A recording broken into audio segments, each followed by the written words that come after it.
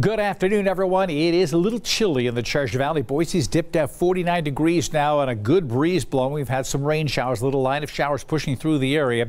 And so it's a gray day. It's a chilly day as an upper level disturbance is going to slide on through the region. Good strong jet stream push to our south and bring in some of those rain showers through. Look at these temperatures, only 50 to 54. 50 in Caldwell, where we've had most of the rain over the last hour. 39 in McCall. There's snow showers falling in those higher elevations. There's still some snow on the snow stake up at McCall. You see everything kind of shifting around here.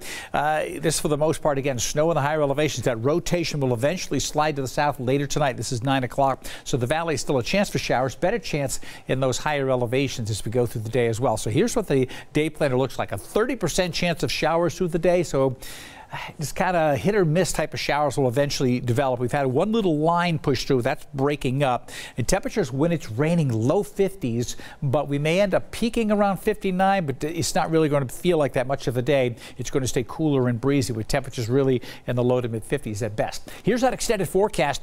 We got a nice day coming up tomorrow, and enjoy it because it's only going to be for one day, very short-lived. 68 degrees, sunshine, and likely a light wind for most of the day. The wind's going to pick up at night ahead of our next system coming in for the weekend. And look at the change for the weekend. We're still mild, and then showers coming in later in the day on Saturday, and a chance for rain into Sunday. Only 54 degrees, so we've got a kind of a chilly end of the weekend. A good breeze blowing. Chilly through the middle part of next week, through Tuesday anyway. Then it starts to warm, and after that, so for next Friday, we could be seeing temperatures in the 70s, and it may stay in the 70s for some time after that. Could be a change in the weather pattern for a warmer, drier pattern. We'll see if that sets in. In the meantime, enjoy the one day tomorrow with that sunshine and temperatures in the upper 60s. Keep checking back right here for more updates. I'll have a complete report on Idaho News 6 tonight at 5 o'clock. Hope to see you then.